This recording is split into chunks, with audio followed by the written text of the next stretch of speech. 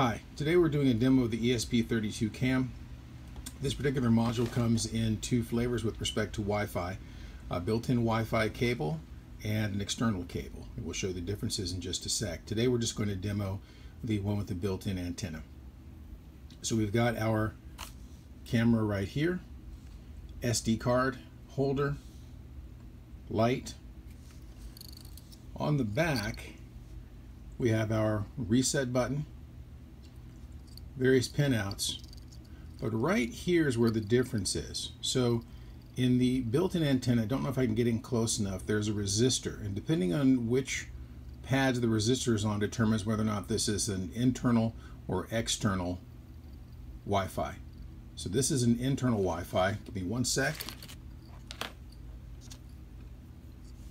and we'll pull up the external Wi-Fi. What you may not be able to see is right where that antenna is plugged in, the resistors are on the other set of pads. But those are the differences. But again, today we're going to focus on the one using the internal. To program this, you can use any FTDI to USB programmer available. You need to make sure you do the following connections. That yellow wire is GPIO0 and it's connected to ground. I have transmit to receive, receive to transmit on this side, and on the opposite side your VCC goes to 5 volt and your ground goes to ground. If you don't connect it this way, when you try to upload it using the IDE, you'll get that ... .. saying that it really doesn't see your device and it can't upload. So you upload it this way. After the code is uploaded, what you're going to do is disconnect the FTDI cable from the USB port, remove the jumper here, plug it back in, and then go ahead with your sketch. So in just a second we're going to upload a basic sketch just to test the camera function. Then we'll add the PIR and show you how they work together. So if you use the camera web server sketch from the ESP32CAM library, you want to do two things. One, change the definition to camera model AI thinker because you're using a genuine AI thinker module.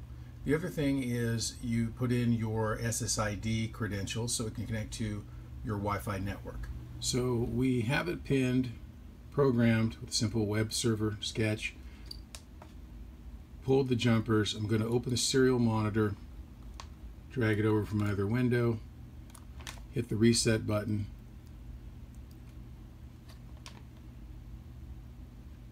You can see we've been given an IP address of 192.168.1.238. We can look at the web server in port 80, which we're going to do in just a second, or you can use as a streaming server in port 81, which means you could connect it to OBS. So we're ready. We're going to first just tell it to pick up a still. Sometimes you get this character and you get this character, so the image has been taken, and I found that when you get this, you either need to restart the browser or re-enter the IP. This is not a function of the camera, this is a function of the browser code interacting with the camera. So in the interest of transparency and actually show you this works, I took a different ESP32CAM and flashed it for the same thing. It has a different IP address of 192.168.1.235. So we're just going to pop that in there. Same screen that you see. And we're going to go ahead and click Get Still. And now you can see that this has got a picture of my TV in frozen mode. That's just a still photo. We're going to go ahead and start the stream. So now it's recording. Not really recording, it's streaming. Now I'm going to go ahead and start the television set with the volume on so you can see and hear. 99.9% with 0% bleach. Now you're not hearing this through the camera because the camera doesn't have a microphone, but I want you to compare the actual video, how this camera captures it. There's always a way to make life better. Philips Sonicare. At K-12, and 1. 1 up. Oh, we hate commercials. Let's just fast forward through that, shall we?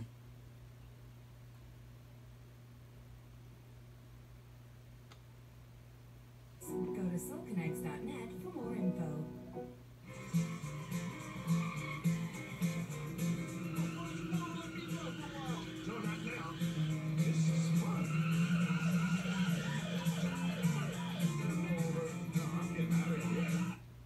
Okay, so you can see that it actually captures, and that's in a 320 by 240 mode.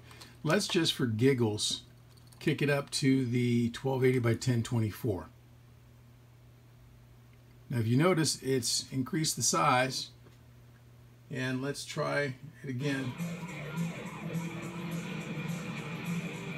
So you can see a noticeable lag when we increase the resolution. Let's go ahead and decrease it, take it to the 400.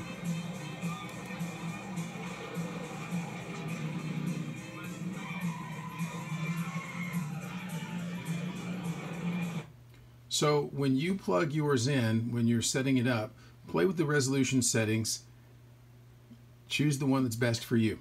Okay, let's go ahead and plug in the PIR and make it trigger photos to be taken.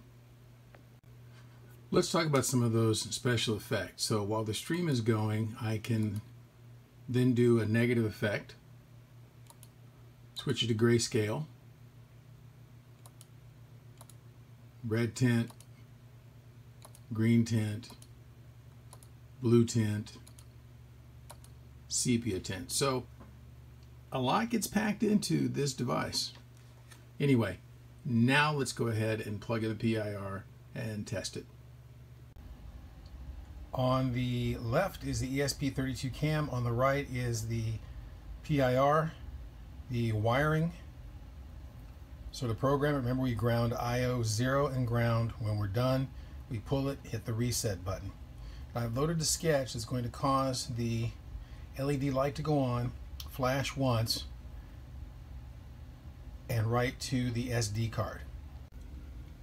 The camera is pointed at a cell phone that's running a clock feature, so I'm going to plug this in. You'll see the light turn on, you'll see a flash, and that would signal a picture being taken.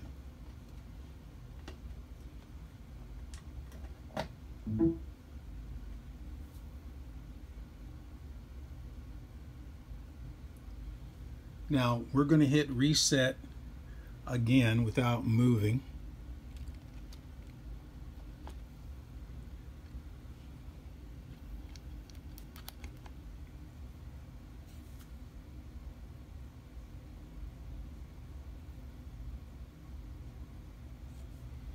And we'll do it one more time just so we can prayerfully capture all three images.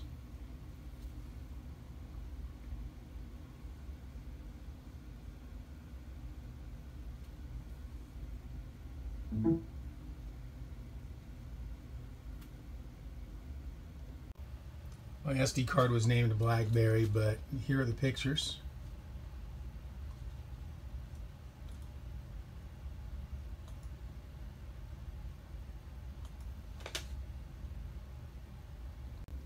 In this example, you have to reset the ESP32CAM every time you want a picture taken. There is another way to put this in deep sleep mode. It requires that we hook up a few transistors and resistors, and when we do, anytime you get motion, it will snap a picture and store it to SD card. If you're trying to use this in a spy mode, I would suggest not turning on the flash as it gives it away. Of course, the trade-off there is you don't get a low light situation. But this is the demo of the ESP32CAM with the PIR motion sensor. Thanks for watching. Don't forget to stop by DIY Malls for all of your IoT needs.